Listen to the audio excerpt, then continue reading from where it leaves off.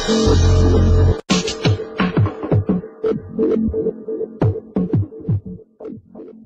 everybody, dutchsinse here, 12:33 p.m. Central Time on Thursday, August 8th, 2013.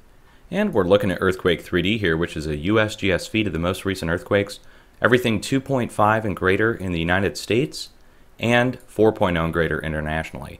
Now there's only one earthquake I want to show you guys today right now. I'm going to be doing a full earthquake update here in the next day or two, but I want to draw your attention to the 3.4 that struck central Oklahoma today.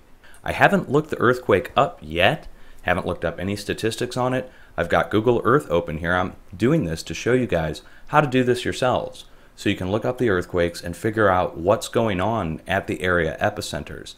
Anytime you see an earthquake occur in Oklahoma, Arkansas, Texas, South Colorado, anywhere in here, usually there's some kind of pumping, drilling, or fracking operation that's responsible for said earthquake. So let's look this one up. You can get this several different ways. You can go directly to the USGS and they'll have these earthquakes listed 2.5 and greater, or you can use a program like Earthquake 3D. This version costs $20 I think, but there's other programs that are free and you can get the coordinates from that. So let's look this up. Here are the statistics from the USGS, and you'll notice one thing right off the bat: 3.1 miles deep, 5 kilometers. You'll notice this over and over and over again with fracking earthquakes, drilling earthquakes, that they all are generally in the 3-mile range. Even though that's not as deep as their drilling, that's actually much deeper than their drilling. We're seeing earthquakes that are caused by these operations at a much deeper depth. So let's look up this coordinate here. Copy, and we'll go over to Google Earth. We'll put the coordinate in and hit search. And that should bring us down in here. Now here's all my previous place marks for other frac wells and earthquakes that have happened in the area. So here it is, okay? They already have a place mark here. They have it marked as a 3.3. Let's get that. Thursday, August 8th, USGS, placed on here by Google Earth themselves. But just back it out just a little bit and you'll see. Okay? Right here.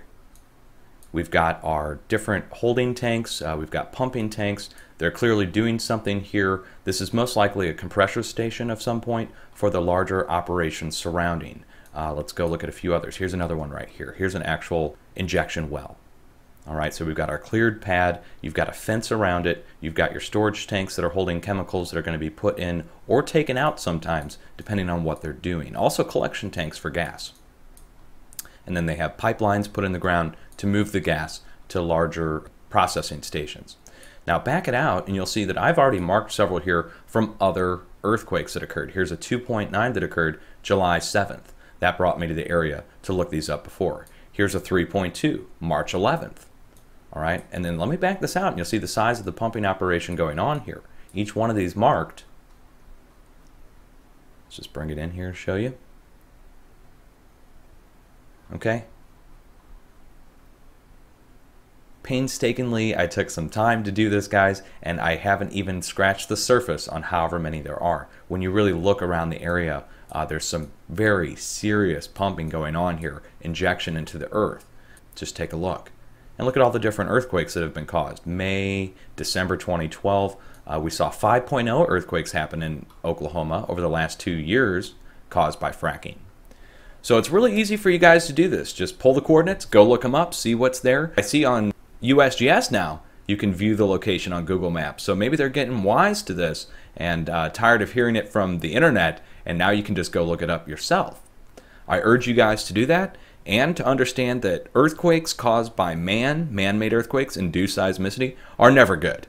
Never good to be inducing earthquakes, especially when it can lead to larger earthquakes, as we've seen in the past. The 5.0 happened on top of a swarm of other earthquakes inside of the fracking operation in Oklahoma in 2011. It caused house damage, people got injured, so we're talking very serious consequences earthquake-wise for this. Now, if you look at the area in general, it's the southern portion of the North American craton. The craton begins, it's the unsubducted portion of the North American plate, we could call it, Starts up here in the northwest, curls down here through Texas, Oklahoma, Arkansas, and then curls back up here to Canada where you see the split here in the continent. That is actually part of the craton itself, the edge. Beyond the edge, down to the south, is the deformed edge, and then we go out to the coastal plains. Okay, but the central portion of the craton has remained relatively undisturbed for a very long period of time. Now we are injecting those portions of the edge to extract natural gas, to break the shale, to release the natural gas. That's going to cause earthquake activity, obviously, but I believe that if they're doing it in a fault zone, such as the New Madrid or Wabash Valley seismic zone, that could induce larger earthquake movement like we saw in the past. 5.0 in central Arkansas, 5.0 in Oklahoma, 5.0 in southern Colorado, all at fracking operations. Okay? Much love, folks. Hang in there and be safe.